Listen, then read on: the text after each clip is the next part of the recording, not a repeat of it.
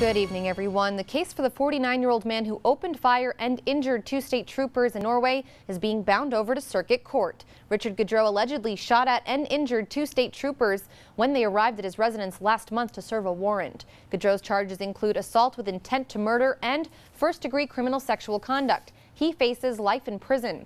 This morning, Gaudreau was scheduled for a preliminary hearing, but the defense waived it.